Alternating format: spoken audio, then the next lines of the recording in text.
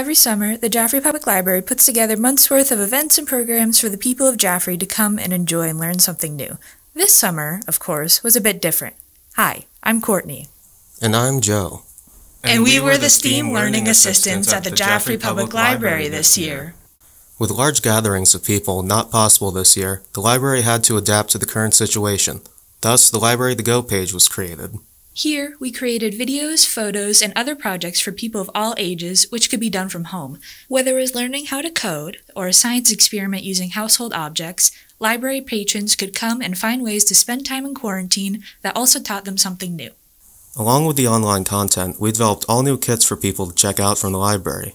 These cover a range of topics, including aerodynamics with paper airplanes, learning coding without computers with Legos, learning about electricity with snap circuits, exploring cells with brand new microscopes which we were able to purchase with the STEAM program grant from Millipore Sigma, and creating clothes with sewing machines. More than ever, finding ways to connect with the community was our main goal. Our summer learning program this year provided this, whether by giving our patrons something new to discover or giving them a distraction from the current affairs. We are so very grateful for the support of the public as a whole and appreciate their patience as we all adapt to the new normal.